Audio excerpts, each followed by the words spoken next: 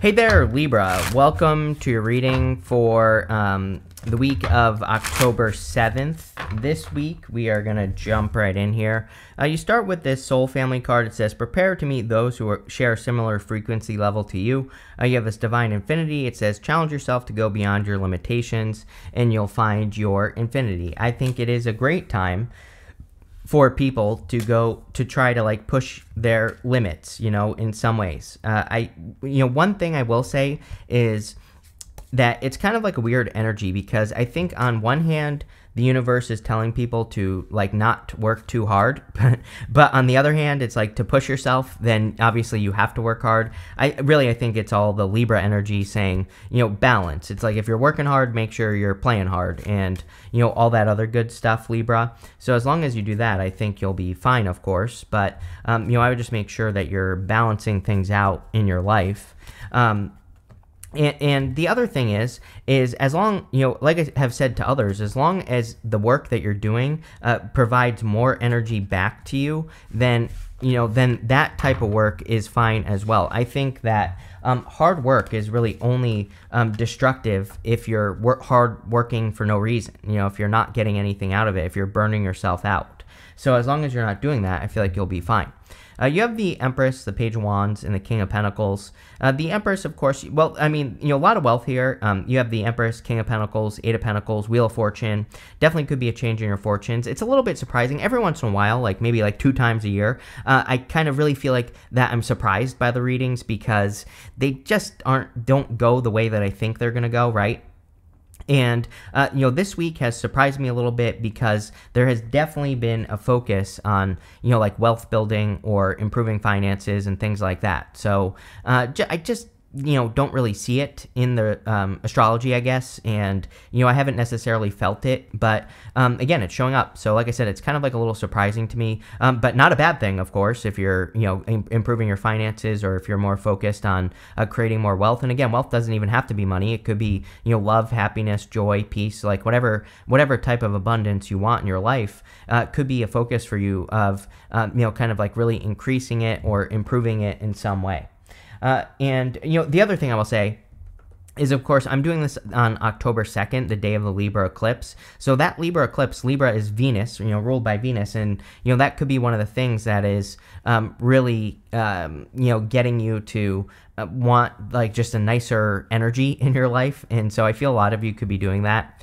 You have the Page of Wands. Page of Wands is about enthusiasm and following your enthusiasm. I mean, this is kind of like the secret sauce for the next 10 years at least, like in life in general, for pretty much everyone. So if you follow your enthusiasm and you do things that, again, bring more joy, happiness, peace into your life, then you're just going to have a better life. And, I think that it's kind of like obvious to say that, but really it's not, because I think we're in a time where we have 2 worlds that we're in right now. It's like one world is the logical world that where you follow all the rules and you do all the things that people are supposed to do, right? And the other world is this one right here, more joy, more peace, doing things that make you feel good, and things like that. This might not make logical sense, because it's like if you're like a doctor, for example, and you make a bunch of money, but you hate your job, but what you really want to do is start a cupcake factory or something like that in your home. It's like, that's over here. That is more joy, more happiness, more peace. People are going to call you crazy for leaving behind a job that pays you a bunch of money to do this. But, that's a simple example, and I think it's more complicated than that. But what I will say is that the people that do this are going to make more money. Mark my words, moving forward into the future, and are going to be more successful. So I think we really need to kind of follow our bliss right now. You have the King of Pentacles, which again is focused on wealth. He is the card of wealth and creating wealth in your life. So and he's also the card of structure. I look at him as being a person who has good structure in his life. He has a good daily routine and all this other stuff. One thing I will say is that we have Saturn in Pisces, and Saturn is currently retrograde. So for a little bit of time now, I think that it's a really good time to come up with a daily routine. For example, that is like a type of structure that would be be very beneficial for everyone right now. Because when you think about it, like I'm a Pisces and like I'm all over the place, right? And, so that Saturn energy is encouraging that type of discipline of not being all over the place, especially when it comes to your dreams because of Pisces. And so if you could come up with some sort of routine, it would probably make you like 20 times more successful instead of like being all over the place. So let's see. With the Empress, you have the Four of Pentacles. This is something that I think a lot of people could be doing right now as well, like holding on too tightly to a little bit. Because we're in a time of restriction, I think it makes, if we have something that we want, we don't want to let go of it, even though there could be something better. And there's a difference between like thinking the grass is greener, but also limiting yourself, right? And so I think people need to realize that, again, if they're like a doctor and they're not happy and they're miserable every single day, that it might be time to take that risk to follow your bliss, right? And to, even though you think you have something, maybe you really don't. With the Page of Wands, you have the Four of Wands. Four of Wands can represent marriage. There's a little bit of love here, but, really, I think the Four of Wands could be commitment to anything. And it says if you commit to the Page of Wands, to whatever your heart is telling you to commit to, then it will be successful. You will, find a way to be very successful. And again, I don't think there's ever been a time like today. Like there are doctors, speaking of doctors, on YouTube who probably make way more money with their YouTube than they do being a doctor because they took their passion and they turned it into something else. Like, this has never existed in history. So, I think that no matter what you do, you can turn it into something very successful. With the King of Pentacles, you have the Eight of Swords. Eight of Swords says, is only looking at one way of doing things. So when it comes to your finances, this can represent staying flexible, just staying open to other solutions or trying new things. Again, who knows? Maybe you come up with an idea, a different way of like saving money or paying off your bills. And again, the Eight of Swords just says stay open to all ways of doing things because you never know what could happen. Next, in the area of what's coming in for you, you have this self-regulation card. You also have this Moon Called card that says meant to be on it. So something is probably meant to be in your life. I feel a lot of you probably have been learning self-regulation because you have the Hermit. The Hermit has been through a dark night of the soul. He has been through something challenging, and now he has found his inner light. So he has found a source of comfort. He's actually found two sources of comfort because he has that staff that he's holding on to, but also his lantern. And I feel that a lot of you maybe have been through something difficult that has taught you a lot, that is leading to more success in your life, or is leading to you being more independent. It's interesting that we have the Devil and the Seven of Swords here. Obviously, I would be careful of any liar, cheater, stealers in your life, or anyone who is toxic. This simply could say that you need to make sure that you avoid this type of energy. The other thing I would say, though, is that these people, they have these animal horns on their heads, and the devil can represent our baser instincts, or kind of like our root chakra energy. And sometimes I feel with the devil, we have to take that energy, bring it up to our heads, and express something into the world. And the Seven of Swords, yes, it can represent lying, cheating, stealing, but it is also a card of tactics, and really the Seven of Swords is a good card. Golden cards in the tarot are meant to be positive no matter what. So it might be a good time for you to be tactical. It's a card of doing things in a different way. And we also have the Empress here. So putting these three pieces together, this could represent needing to find creative solutions to anything that you're dealing with. He has these polka dots on his cloak. Polka dots in the tarot can represent taking things too seriously. And it can also say that he needs to be more playful, or he needs to have more fun in his life. And so I feel for a lot of you, this could represent really, having more. What I'm saying is, Empress, Devil, and the Seven of Swords can say you need to have a more creative, more fun, more playful approach to the things that you're working on. Right here with the Eight of Pentacles. And if you do that, then you will be a lot more successful. With the Hermit, you have the Nine of Cups. It's funny that I said independent. All the nines kind of represent independent energy. There's only one person on all the nines. And so I feel for a lot of you that the Nine of Cups is about self-fulfillment. The Empress is about self-care. And so I think it would be a great time for you to focus on yourself. Like I said, there is a little bit of love here, but I really feel this is more of an all-about-you reading here, Libra. And it's really focusing on your energy. So I think that fulfilling yourself would be a good idea. With the Devil, you have the Empress again. So that's nice. Having the Empress twice, obviously, is very good. Definitely a lot of abundance. But also, exactly what I said. I knew that these three cards were connected. I literally said it. So, I think that embracing creative solutions, coming up with creative solutions, those are going to be the things that work, and maybe not necessarily logical solutions. I also feel this is just great for abundance. With the Seven of Swords, you have the Two of Swords. These two cards are also connected this way. The Two of Swords is this or that thinking, but the Two of Swords, she has this new island behind her, and it represents like a third place solution, as I love to say. And I'm a big fan of third place solutions right now, especially when Pluto goes into Aquarius to stay for like 19 years when it moves in November. I think it's all about third place solutions. Like most people think this or that, but there's probably something else that's better, that is going to lead to a better outcome, right? And we see this a lot in the world. We're actually seeing a lot of this or that, but really I think what we will see during Pluto and Aquarius is completely different solutions to things that are happening. Next, in the area of messages from your future self, you have this T-Rex card. It says Alchemy, Raw Power, and Base Chakra. You also have this Crocodile, Skink, and Mantis. It says Misdirection, Boundaries, and Vocalization.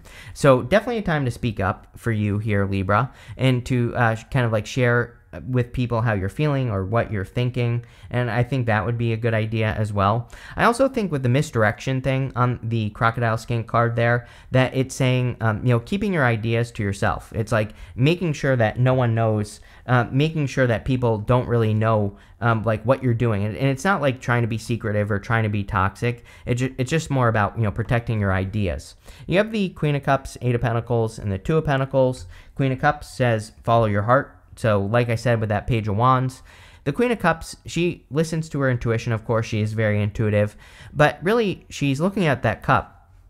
And I always say that that cup really looks like a trophy, and it kind of represents the fact that she really values her feelings. She really values her emotions above all else. And so she is following her heart to whatever she needs to follow it to. And I think that doing that would be a great practice for you at this time. You have the Eight of Pentacles. I like the Eight of Pentacles. It's hard, diligent work, but he only has one more pentacle to complete, and then he will be done. I always look at the Two of Pentacles as material success on the horizon, so there could be a lot more abundance or a lot more success coming in for you in the near future. With the Eight of Pentacles, you could be finding better ways to be successful as well, especially if you're being creative, if you're being flexible, if you are, not necessarily being logical, right? Which I don't think is always true for the most part, but I think we are in a little bit of a dreamy time. So we are in a time where some of those less logical, more creative, more more dreamy ideas can work out really well for us. And this could be you just getting better results. And like I said, I've been surprised this week by the amount of readings that have really said that people are getting better results. So I don't know, it could just be a collective energy where people are getting better results for what they're doing. You have the Two of Pentacles. Two of Pentacles is work hard, play hard. Again, I see this a lot. I've seen this energy quite a bit this year, and I think that creating balance, of course, is important. Definitely today on the Libra eclipse, but also eclipses can last for like 6 months. For the next 6 months after, I think it could be a really good time to make sure that you are balancing your energy and focusing on balancing things out. That will probably lead to the most success. With the Queen of Cups, you have the Six of Pentacles. Six of Pentacles is about getting started, right? So if you are a doctor and you want to start baking cupcakes, start small. Start making cupcakes for your friends. And here's the thing, when you start with your friends, if your friends tell you your cupcakes suck, then you're not going to sell them, right? So, it's like maybe you need to start small with your friends and then kind of like build up from there. And that's what I would do with the Six of Pentacles. With the Eight of Pentacles, you have the Three of Swords. Three of Swords, it can represent heartbreak and healing a heartbreak. Again, I'm wondering if this is more of that eclipse energy. This eclipse today is a solar eclipse. Solar eclipses shine a light on something, and so this could even be a past heartbreak, or it could be a heartbreak in business, right? It's like maybe you worked really hard in a business and it didn't work out for you, and now it's being triggered, right? Even if it happened years ago, this could be being triggered now. But the Two of Swords would say that you're finding another way to do things. So this could be, I kind of feel that. That's why I'm saying this on the Three of Swords, that there could be something triggering that's being revealed to you, but it's being revealed to you so that you can find something else, find something better. With the Two of Pentacles, you have the Fool. The Fool says you're ready and it's time to take a leap of faith. You know, the Two of Pentacles, he is like trying to make a choice here between these two things. And the Fool can say it's time to make a choice. And so I feel for some of you, maybe you are making a choice between the two worlds that exist. And, you know, like I said, the Two of Pentacles can kind of be a little bit of this and that energy. And you have the Two of Swords twice, which can also be this or that. But the Fool is like saying you're ready to make your decision. Next, in the area of the good stuff, you have this full moon in Aquarius. It says, show the world the real you.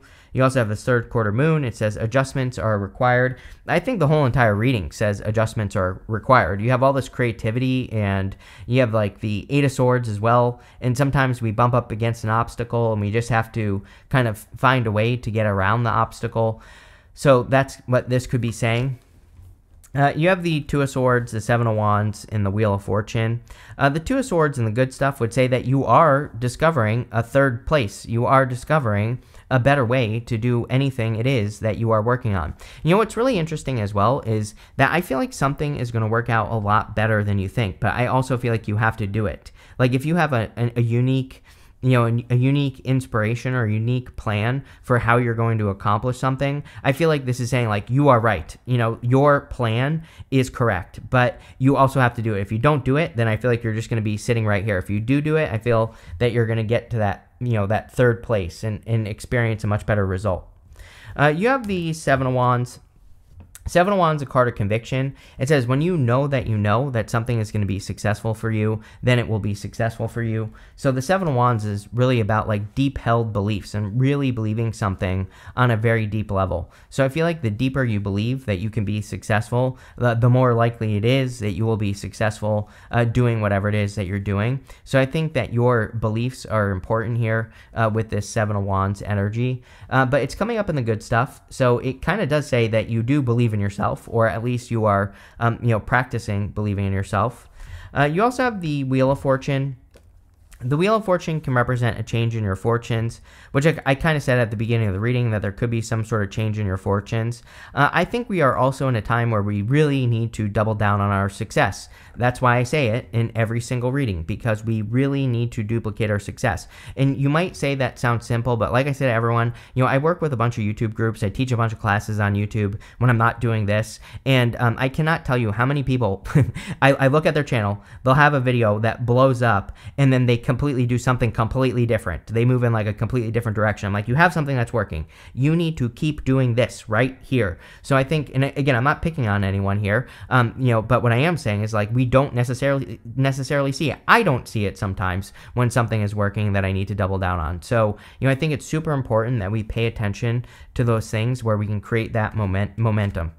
With the Two of Swords, you have the King of Swords, bossing up. Again, this could just be you showing up here in this position. I kind of get that feeling. I feel that this is just you bossing up. Again, I really feel this reading is all about you. I think it's just an independent reading. It's talking about your energy, and I really do feel that you could be bossing up here.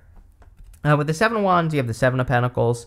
Seven of Pentacles is a change in direction. The whole entire reading is kind of saying that there is some sort of change in direction. It's like you have two worlds that you could live in, and I feel like you need to pick the world that you really want to live in and make it happen. It's like we have that choice. So that's what I would do here with the Seven of Pentacles. With the Wheel of Fortune, you have three cards. I'm going to take them all. You have the Death card, the High Priestess, and the Hangman. So for a lot of you, Death card, of course, would just be a big change that's happening, in which we saw. The Hangman and the High Priestess would represent trusting your intuition, but also gaining new perspectives. Hangman is looking at something from upside down. So it could be a really good time for you to, again, anything that you're working on or doing in your life, to just look at it from another perspective. And I think that's the thing that will make it much more successful. You have this Archway card, says new opportunities, possibilities, and paths opening up. The whole entire reading says this, that there is clearly a new opportunity or multiple opportunities that are being presented. You have this bridge. It says successfully overcoming a problem. So if you are dealing with any problems or challenges, you will be able to overcome those things very quickly. Probably going to be a third place solution, I would argue. So if you are dealing with a problem, it's probably going to happen with a third place solution. Sorry, I just got a Roomba, and I don't know if you can hear that, but it's bumping into my door right now. I apologize. You have this fan card. It says romance, celebration, and party. Like I said, just because it's an independent reading doesn't mean that you won't have love either. So if you want love, this is my card of socializing to find love. So a lot of you could be finding love through being social, meeting new people, all that other good stuff. You have this wall card. It says misunderstandings on it. I would be very clear at this time. After October 11th, the personal planets start going retrograde. So Mercury, Venus, and Mars, not all at once. Between October 11th and the end of the year, all three will have gone retrograde. And so again, I think I would be clear about your communications. And also what I want to say is I wouldn't share too much. You have this this misdirection card, and so again, I feel like that card is saying, it's not saying like misdirect people. I don't think it's saying do something sneaky or something like that. I feel like it's saying keep your things to yourself. You have this rabbit card that says too much concern with sexual matters. Like I said, I would be careful of a past person. Or maybe I didn't say that, but Devil, Seven of Swords, not yuck, right? Not good. So I would avoid that. But this is a pretty good reading here, Libra. So thank you for being here, and definitely enjoy your week.